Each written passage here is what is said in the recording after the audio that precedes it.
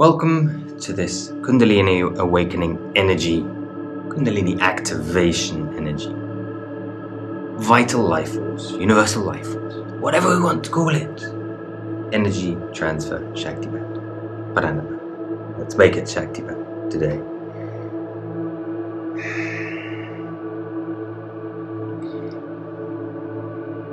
Today, just to start as we connect into this energy, just have to make something clear,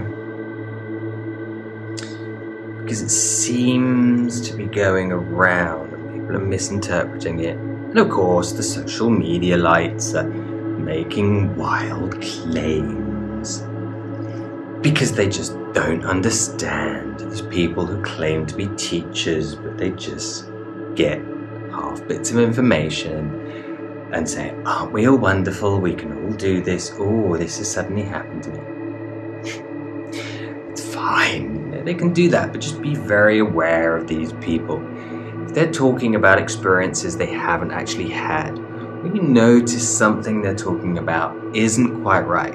So for example, if someone says, we astral project every night because a dream is an astral projection, or they say something silly like that, just stay away from them. You know, they're talking nonsense. Because anyone who's done their research on astral projection, even though they've never had the experience, knows a dream, an astral projection, a lucid dream, remote viewing.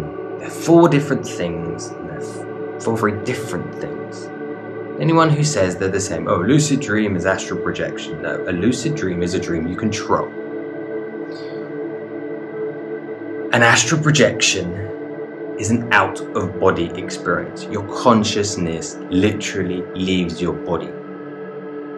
And until it happens to you, yes, you do have to take other people's words for it. But when it does happen to you, I guarantee you, you will know your consciousness has left your body. You're literally floating, like near-death experiences. It's the same thing. You're literally floating above your body, looking down at your body. It's a very strange experience. It's not a dream. But anyway, so people are perhaps going and receiving Shaktipat. Possibly they're going to India, receiving Shaktipat from a guru. Or they're having, there are many, many brands out there doing this. Some have been going for 20, 30, 40 years. And so they connect to this energy, and whether because they are explained it badly, or whether they just want to promote themselves and it's really all about making money and their ego making themselves feel special. Because some people might, do a couple of Kriya yoga practices or Kundalini yoga practices, feel a little bit of energy moves, oh, my Kundalini is awakened. Or they go for a session and they feel this energy. Oh, my Kundalini is awakened. So you now connecting to this energy. You can feel the energy, right? Your Kundalini has not awakened because you can feel this energy. You might wish that to be the case, but it is not the case. You're just connected to this energy. Your energy bodies are being activated. Yes, this can lead, if you wish, to a Kundalini awakening. Kundalini awakening is very different. And of course, so for example, if I talk to you about a Kundalini awakening and what they talk about in yoga with the 1,000-petal lotus. So when your Kundalini rises, and especially your pineal and your pituitary gland connect, you'll see this 1,000-petal lotus. It's obviously a metaphor.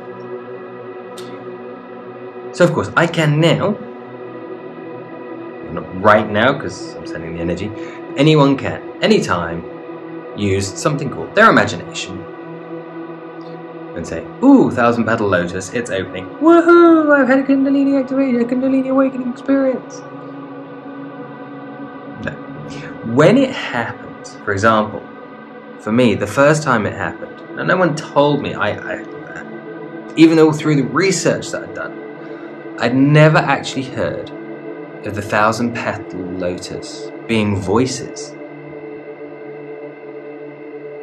And for me, when the first time I had the 1,000-petal lotus experience, it was like 1,000, probably more than 1,000 voices in my head.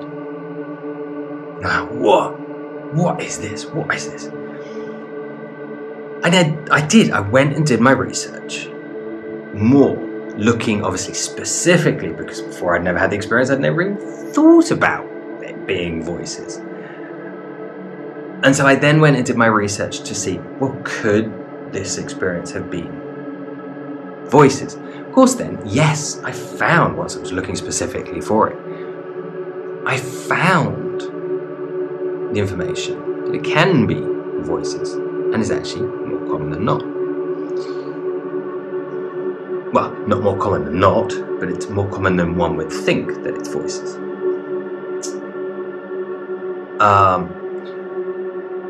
But it wasn't I was imagining people talking to me, or sort of like at a football stadium and hearing the crowd chatter. It wasn't like that. It was as though I was in a room with people and they were all talking. But it wasn't my own imagination. I wasn't creating that. I wasn't thinking, I want to hear this and therefore I hear it. It happened from nowhere. But the voices were very clear, and you could distinguish between them. So if you put 1,000 people in a room, all chatting, all you hear is noise. You can't distinguish 1,000 people and say, now I focus on this one, now I focus on this one, now I focus on this one, like Superman does.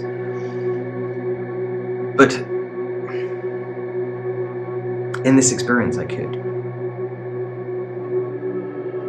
So there are huge differences. So just please be careful. And the people, the other social media lights that tell you that they can go into very explicit and deep and sound very intellectual about these topics as though they've researched them really well.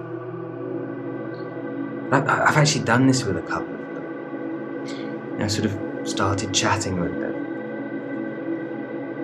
and they explain these things. Wonderful stuff, brilliant, they must have had the experience. Obviously, they know so much about it. It's just everything they've read. And so I've asked them, well, in your personal experience, when this has happened to you, what was it like?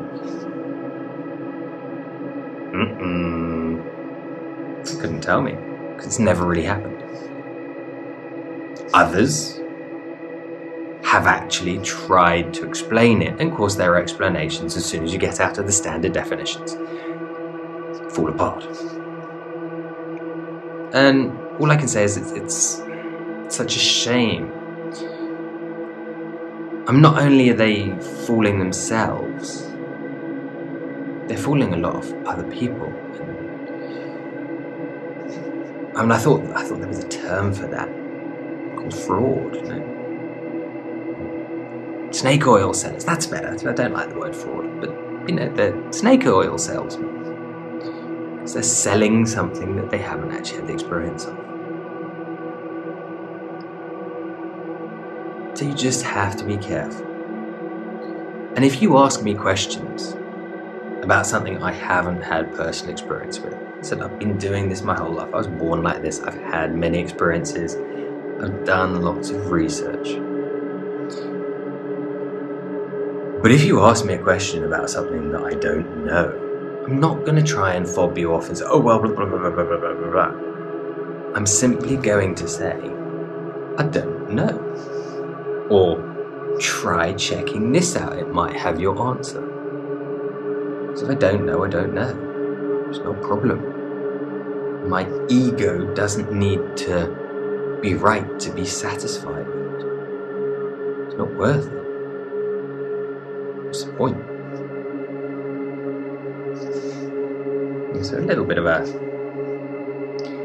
you could say it sounded like a rant today, but it was more, and I don't like to be sort of negative that way, but it was just a bit of a warning for you to understand about people. So for example, I've met many people who follow sort of like the Hindu cultures. They say, oh, you can't do Shaktipat, you're not an Indian guru. Eh? First of all, what's Indian got to do anything with it? Some will say Hindu. So what's Hindu got to do with it? It's got nothing to do with their culture. This is from around the world. Why does one have to be a guru? Because even their own texts say you can be born with abilities, you just have to grow them. So, but again, it's just false information that people know. It's fine. And I can also tell you, you can learn to do this. You don't have to become a guru to be able to do this. Some people will actually be able to pick this up quite easily. If you are a true empath, you'll be able to pick this up quite easily. For other people, it'll take them weeks and months of practice. For some, possibly even years. That's fine. Some people can pick up a tennis racket and hit a ball immediately. Others takes them days, weeks, months. Dropping a ball, you've seen kids, we've all done it. They try and hit the ball and it just drops on the floor, and drops on the floor, and drops on the floor. And another kid comes along, first time, and boom, hits it. Same thing. We're all good at certain things.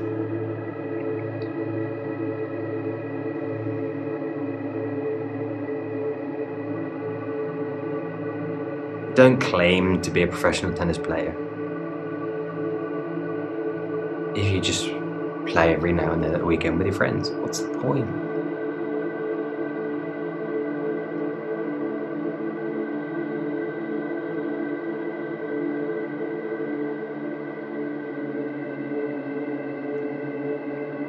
So I hope this information, it hasn't been talking directly about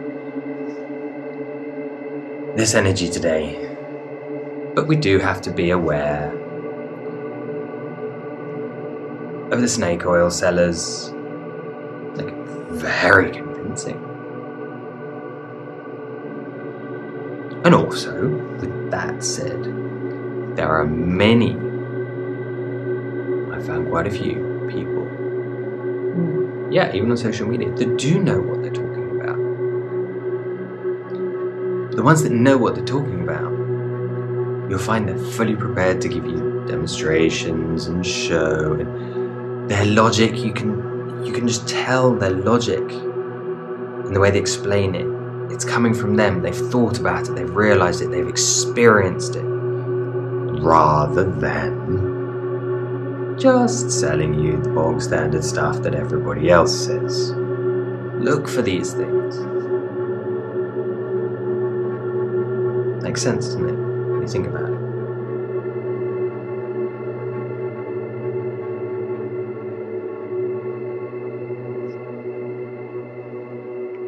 Namaste.